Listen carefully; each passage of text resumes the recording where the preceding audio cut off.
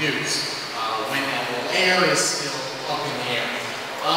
The second reason I'm here tonight is many of you may know who actually watched WECT. About a month and a half ago, we did a story on the anniversary of Greg Flair's plane crash right here in Wilmington, North Carolina.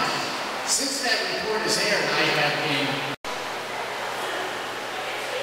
So I'm guessing the guy with the Salvation Army pinstripe suit is Don Broward, who Vince McMahon wanted to be. Okay. All right.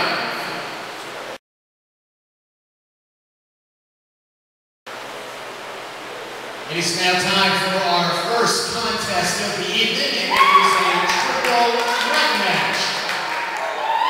Come on.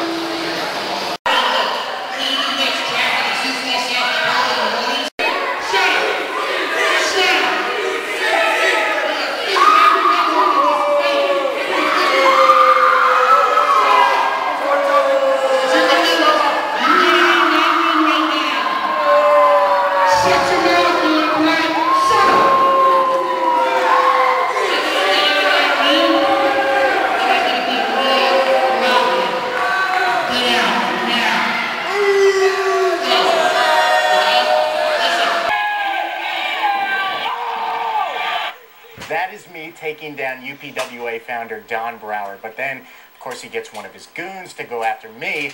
As a result, Broward and I have agreed to face each other one-on-one in a match July 10th at the Armory. So hoping everybody out there can come out to support yours truly.